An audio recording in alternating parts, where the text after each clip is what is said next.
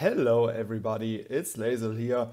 Today I'm not on my main castle because today I want to talk about all the different artifact skills, and so it is way easier for me when I do it from one of my farms because here I have them all here and we can easily look at them. So I would say let's get right into it. But I quickly have to add that I am not 100% sure about all of these skills. I have seen a few in action and I think to understand how the wording makes these skills work, but just wanted to say I haven't seen all of them in action, not 100% sure. Okay, so let's get started with the first golden item, and it is the golden armor. The golden armor is the artifact that has been used by every cavalry frontline player in this game because every stat on it is very, very beneficial for cavalry players. And yeah, I think that this one was a very big disappointment for a lot of players. They have been excited for those artifact skills and then they get this thing. Reduces the damage of troops that attack your castle by 5%. So this is kind of like a passive skill, so it is always active, but it is bound to the thing that you have to be defending. And it is like damage taken reduced when defending, just in a passive wording, and I think that this one is a very big disappointment for all those players. They have been very excited about a strong golden armor that makes this artifact even more powerful, but then with this skill I personally wouldn't invest 2000 star source into it just because the skill just binds you to being a defender, and most cavalry players prefer to be attacking. Okay, up to the next skill. Okay, so the Angel Sword already looks a bit better. It is also a passive skill, but it binds you to playing certain events. The wording of the skill is increases attack, defense and HP in Realm Invasion and Elite War by 20%. And 20% is really a lot. This item says, okay, it doesn't matter if you're defending or attacking, it just binds you to be in those related events. I personally never was a big fan of the Angel Sword because of the fact that it increases the attack of all kinds of units, and in my opinion you should focus like 2 units in your castle, and so that would make like 2 stars in this artifact completely useless in my opinion. But now with this skill, I personally see a few castles building this artifact when they when their focus is really those events, because then this artifact is just great for you. A lot of big battle power players have a lot of different troops. They have cavalry, they have infantry, archers and mages mixed in their backline. And I know a few that really provoke to get hit in things like Realm Invasion, for example. They port close to the enemy hive and just wait to be attacked because they have built defensive castles.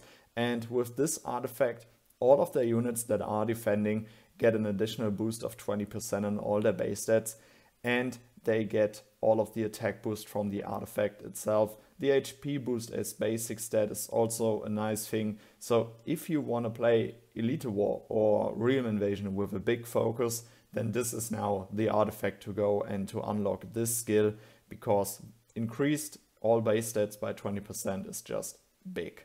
It is really, really good in my opinion. Okay, so up to the next artifact. Now we have arrived at the Mjolnir's artifact, and yeah, I have been building this artifact too because I like all of the stats on it except the infantry attack on 2nd star.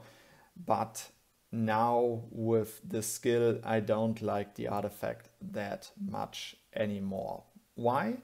This is the first skill that has to be activated. So when you are playing an event, or when you're for example in Civil War or in Void, you can go into your Lord skill window, and already down here you can see the Thor's Vigor, And by that it says select a castle to make its defense troop increase damage taken by 6% for 12 hours. The effect can't be stacked.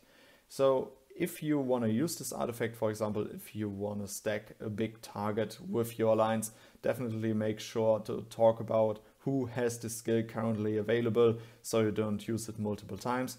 And it is like an additional damage increased when attacking. So it kind of like is a debuff for the castle that you select this skill on, but it is on the other hand a buff for you. I see it as a damage increased against target X. Oh, okay, how was the skill?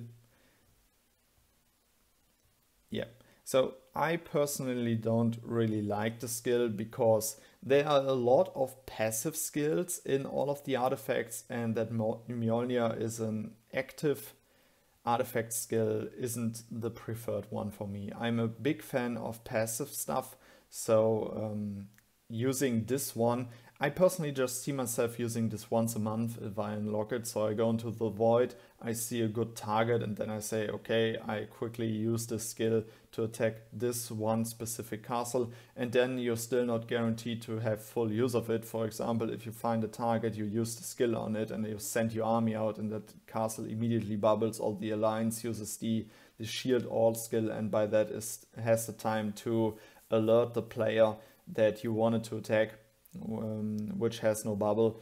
Yeah, then it might happen that you completely waste the skills. So I personally wouldn't invest into this one because I think that there's a better version of the skill.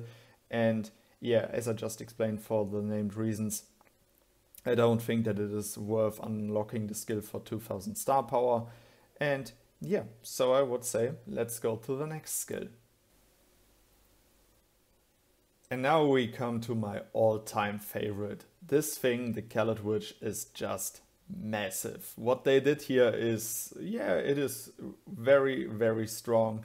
So the Caledfwlch is an artifact that it has been used by cavalry players, but the biggest focus of cavalry players was always the golden armor. And now I see a lot of players changing to this artifact because of its skill. So let's read it. Lightning Ball. It says, when attacking lords, cast 3 sets of lightning balls towards the enemy's position.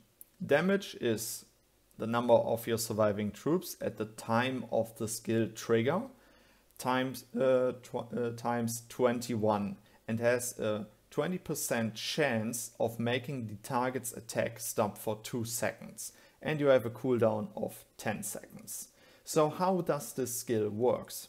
Here's the interesting thing. When you hit a target, the battle usually breaks out, and this battle outbreak costs 3 seconds. So then the timer starts for the lightning ball skill. Then the first cooldown triggers and you have no skill used at the battle outbreak after 3 seconds. Then you add another 10 seconds to that, and that means that at 13 seconds in battle, this skill triggers for the first time. The interesting thing about it is an artifact that is mostly used by cavalry players, which have in their Mystic College, okay, I don't have the Mystic College on my farm, that's very bad, that have the second Mystic College skill, the stun skill, that makes your cavalry having a chance to stun the target unit. And the lightning ball is kind of the same, just for multiple targets. So when for example, one of your lightning balls hits a target and it deals a certain amount of damage, not much, but it can trigger to make the unit stop attacking for 2 seconds, which is like equal to 1 up to 2 attacks. And this is a massive damage loss for the target. What I like most about the skill is the wording when attacking lords. I have often seen this skill being used against me when I was defending in the Star Runes. So this skill is always active, it just binds you to being attacking. I think that the Caledfwlch became one of the strongest skills of all artifacts, and I think that just really makes it very, very good. Every cavalry player should have an eye on this artifact, in my opinion. Okay, up to the next one. And now we come to the Laevateinn skill. I think that this skill isn't very interesting for most of us because the Laevateinn artifact can only be bought. You cannot even exchange orange fragments that you have gathered from events or somewhere else to exchange them for them. They don't allow that, so the Laevateinn can only be bought, but the Laevateinn is a very strong artifact and I will definitely feature the skill, but probably for most of us it won't be interesting. So the skill is called Rescue and it says for 1 hour after using the skill, 9% of killed troops will automatically be converted to wounded until hospital is full in attack battles. So this is like when we check your pet out, you have the option to go for this wounded conversion skill and increases the ratio of killed soldiers converted to wounded at battle end by 0.8%, and this is actually what the Laevateinn skill does. So you get a better wounded conversion for 1 hour after using the skill. I personally think that this skill, yes, it is pretty good because you can just go completely rogue in 1 hour and don't have to think about that much about your losses. But what shouldn't be forgotten is that this skill doesn't improve your military technology that you need or that you actually want to improve with artifact skills. And so this only changes the amount of troops that you are losing. It doesn't really help you out with having better troops. You will just end up having more troops. So, but the Laevateinn is a very strong artifact. And kind of like, I think that that compensates that the skill doesn't really help you with your military technology, that does the artifact from itself. And so I think it is a very interesting skill, especially for players that don't have much time. For example, during Void War, then they can just say, okay, I don't have much time, I will buy this artifact, activate the skill, go completely crazy in the 1 hour that I have, and then I have to leave again, but then they don't have to think about that much if they can risk that many troops for a special target or something like that. So I think it is an interesting skill. I personally don't really like it because it doesn't improve my military technology, but in the end it is okay, I think, especially for players that, as I just said, don't have that much time in Void War. But yeah, so I would say let's go with the next one.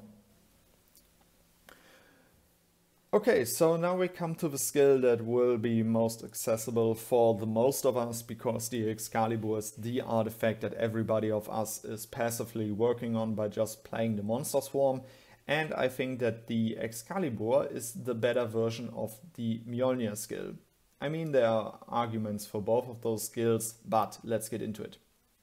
So the skill is called Weak Break, and select a castle to make its defense troops reduce damage dealt by 6% for 12 hours. The effect can't be stacked. So this skill is very good in my opinion, but it is also one of those skills that has to be activated. So as I just explained for the Mjolnir, there are different downsides to activative skills that you have to select a target for. But I think that this is just a better version of the Mjolnir skill because especially when you're with your alliance and you want to go for a really big stack, then increasing or decreasing the damage that the target units deal to you is better than dealing additional damage against those. But yeah, there are arguments for both sides.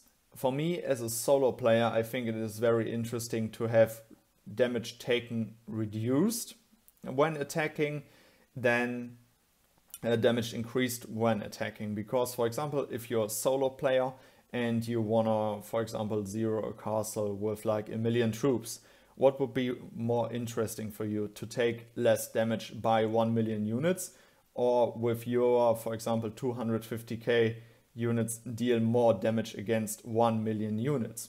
There are arguments for both sides. I personally prefer to take less damage from 1 million units because when we look into the enhancements, you have 2 damage increased when attacking enhancements, but only 1 damage taken reduced when attacking enhancement. So I think that if I would have to unlock and decide between the Mjolnir and the Excalibur skill, I would prefer the Excalibur skill. But now we are getting very personal here with those.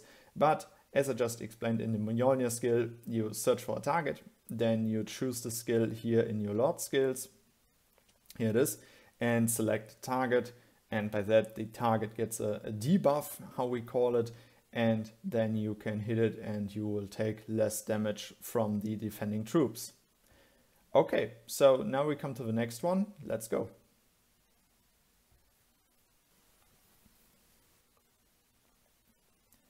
So now we come to Apollo's bow, and this skill is just massive in my opinion. It is called Brute Force. My Lord's troops have a 7% chance of a power strike, dealing 1.5 times damage. The very strong thing about this is that I understand the wording like that it is always active. It doesn't matter if you are defending, if you are attacking, it is always active. It doesn't matter in which event.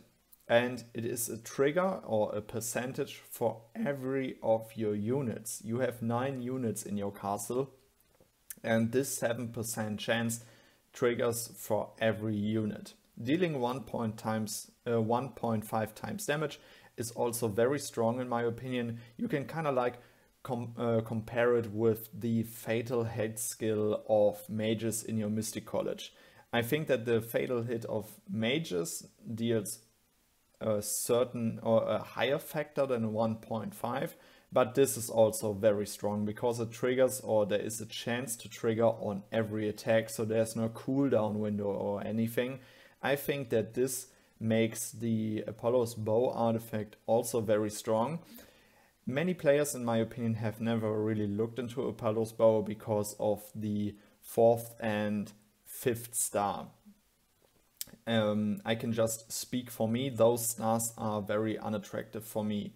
Why is that so? I think that you have to decide for infantry or cavalry as a frontline unit, and from the stats that I first see on the 2nd, 3rd star and the base star, I would prefer Apollo's bow for an archer focus player. And archers are very, very good combined with cavalry.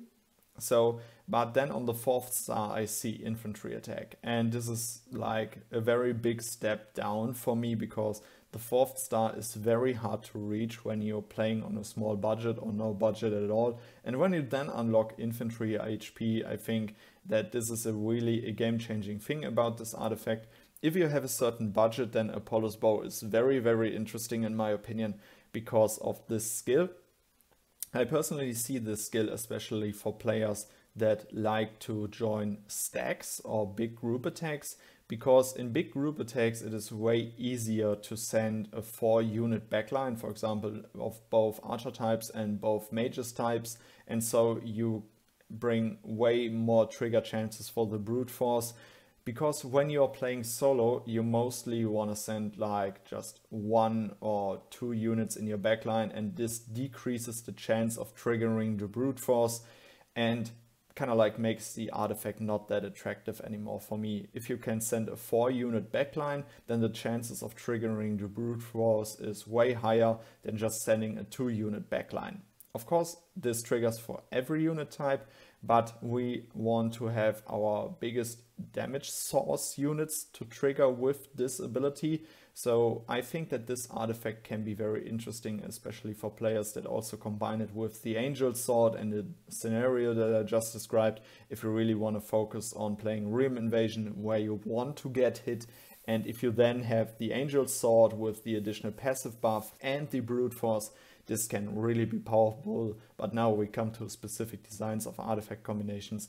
This skill is just crazy because it triggers in every it can trigger in every situation, and dealing 1.5 times damage is really, really good in my opinion.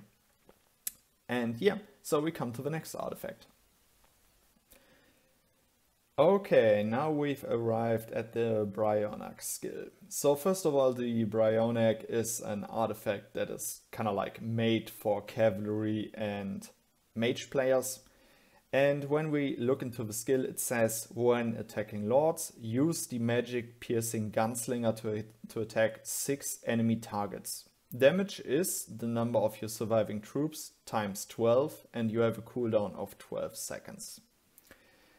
As I just explained with the Caledfwlch, how the cooldown trigger works, you have the breakout window in when the battle starts of 3 seconds. So each battle starts at 3 seconds.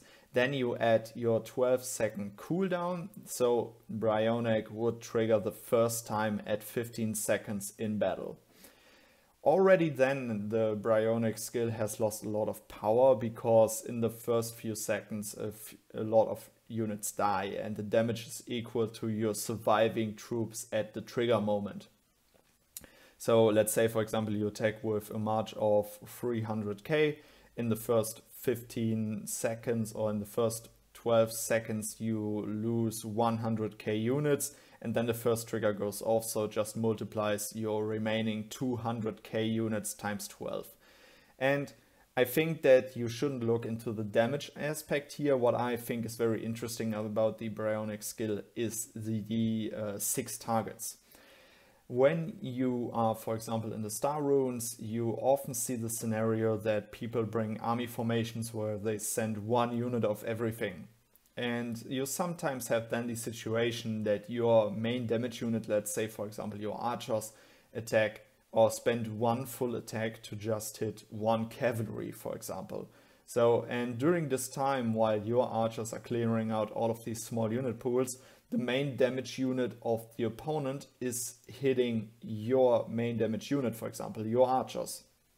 So, and when then earlier in the battle the Brionac skill triggers and kills all of these small unit pools, then you don't, you win a lot of battle performance that you cannot see at that moment. You know, okay, I have just killed all of these 1 small units. There might have been the chance that my archers spend time on killing all of these 1 units before they attack the enemy main damage unit. So I think this is a good thing about the Brionac skill. In the end, I am not that big of a fan because the damage calculation isn't really interesting because it is just bound to the amount of surviving troops. And if you improve these skills, I am sure that only the factor times 12 will go up. So yeah, the only good thing about the Brionac skill is the 6 different targets. And because of that, it can be a nice thing to unlock. But when you're playing this artifact, I believe that you have an eye on playing cavalry, in my opinion. And then you should prefer to unlock the Caledfwlch first when you use that artifact before you unlock the Brionac skill. Okay, let's go to the next skill. Okay, the Holy Robe. I am definitely not sure about this, but if I read this correctly, this thing is just crazy. There is no wording that you have to activate this skill. I also don't see the skill in here. So I understand the skill that it is always active, and that would be crazy because the wording says recover 8% of wounded instantly after every battle is over. So you have the conversion of troops that would die into wounded, and then you add another factor or another conversion from wounded units to surviving units. If you combine this, for example, with the rescue skill of the Laevateinn, this can be a very interesting combination that I really like to research, but I don't have these artifacts and I won't focus them, but I'm really interested to see how this works. Recover 8% of wounded instantly after every battle is over. It says troops that would usually be wounded would just be surviving troops in your battle reports. Very interesting, very powerful also on this artifact because Holy Robe is an artifact that is used from many players that do very big attacks with their main focus being angels. So really interested how this is gonna turn out. Okay, let's go to the next skill. Okay, so now we come to the Heavenly Spear, and this skill says, when attacking lords, use Joan's spear to strike the enemy's unit with the most troops. Damage is the number of your surviving troops times 40, and you have a cooldown of 8 seconds. The cooldown explanation, as always, you have a battle outbreak window of 3 seconds. The battle starts at 3 seconds, then you add your cooldown of 8 seconds, so at 11 seconds the first trigger should happen. I think that this is a worse version of the Brionac skill, because the Brionac skill has different or several targets, 6 enemy targets, and by that, as I just explained in my Brionac feedback, the chance of killing small unit pools is very high, and this can have an not seen increasement of your battle performance.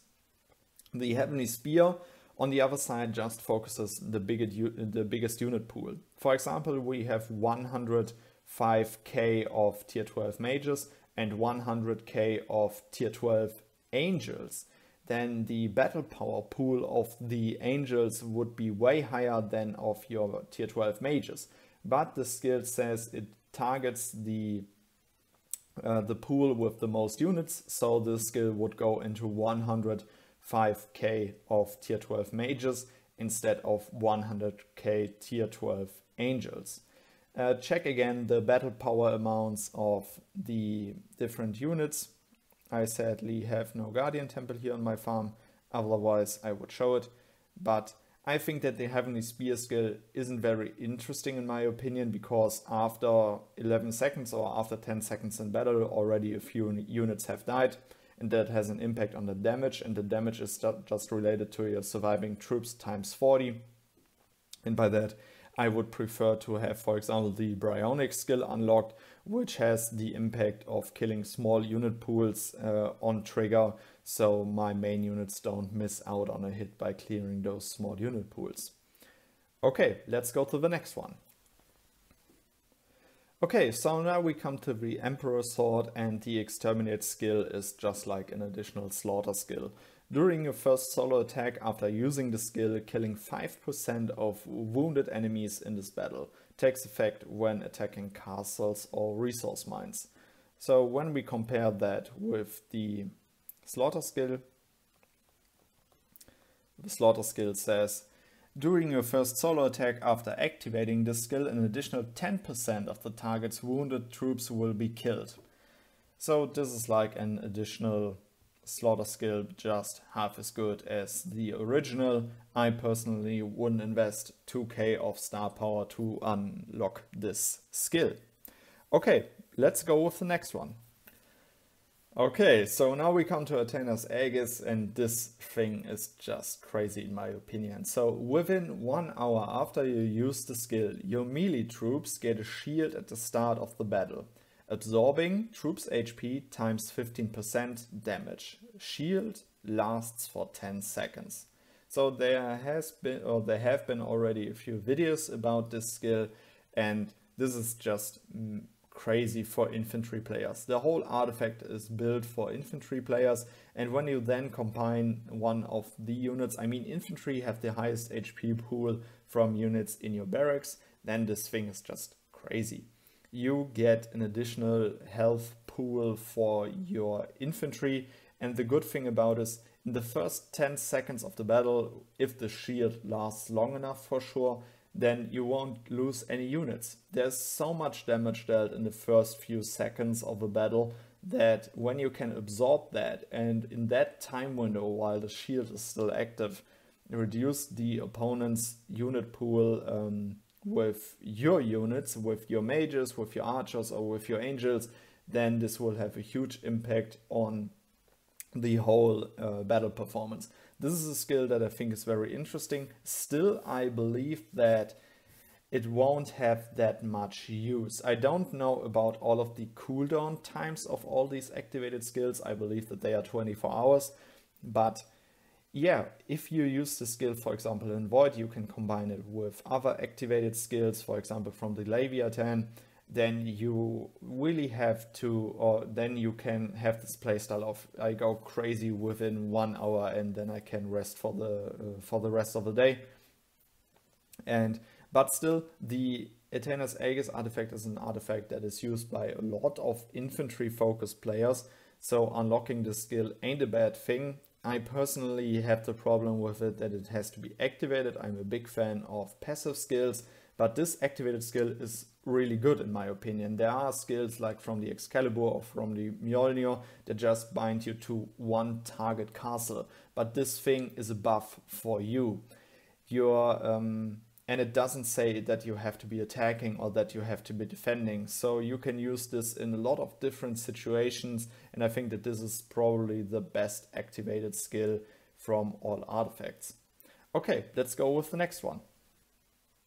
Okay, I just saw that we have the Eye of Horus and the Cup of Jamshid left. So Eye of Horus, nothing interesting in here. Increases the rally troops limit by 20%. I believe barely nobody of you guys invests into this artifact.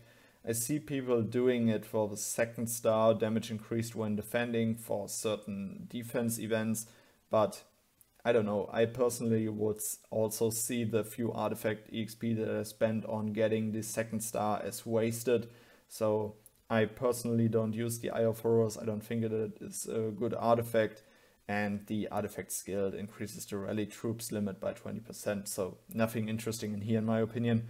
And then we come to the last artifact, the Cup of Jamshid, and increases the wounded limit in hospital by 20%. With the whole picture of this artifact, I just don't see anybody unlocking this skill. And yeah, this is actually it. I hope that my little explanations of all different artifact skills help you out to make your decision what artifact skill you want to work on, or if you want to change your priorities in your artifact management. And yeah, if you still have any questions left, let's talk about it in the comment section. If I explained something wrong, also let me know down there so we can learn from each other. Yeah, and then I would say see you in the next video. Goodbye, guys.